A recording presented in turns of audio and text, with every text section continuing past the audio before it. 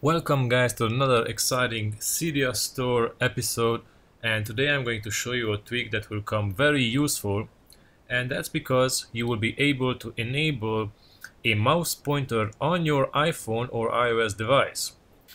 And as you can see, this is a feature that only is present in desktop or laptop computers. Having a mouse, of course, in an iOS device, it's somewhat not familiar with everyone, so I will show you today how to get this feature. First of all, you need to go to Cydia and you will have to type in BTC Mouse and Trackpad. The version is 1.9.1 and the author is Matthias Ringwald. And this is compatible with iOS 8.4, so you're in luck. And we have a description and features and everything you need to know about this to set it up. It's not that complicated. I will show you just in a second how to set up everything and get you going. This is a paid tweak, but it's worth every penny in my opinion.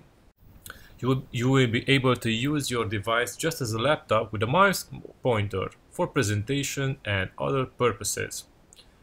Now, all you need to do is go to the Bluetooth settings, turn on Bluetooth, and here you will see that you have a packet logger button. You need to enable that. Search for your mouse. My mouse is right here. Make sure that it's connected. And after it's connected, you will see this pointer that I'm having right here.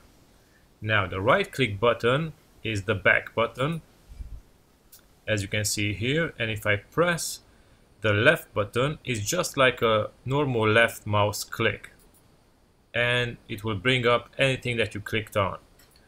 You can scroll by using your scroll wheel or pushing the left mouse button and holding it and scrolling up and down.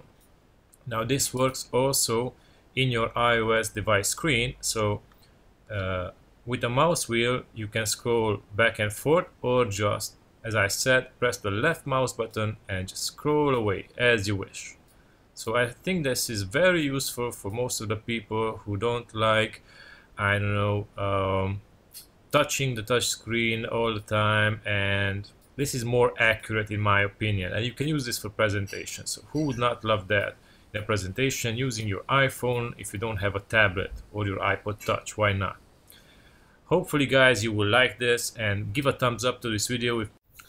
Also guys, if you like my videos, make sure you check out my other videos I made on this channel.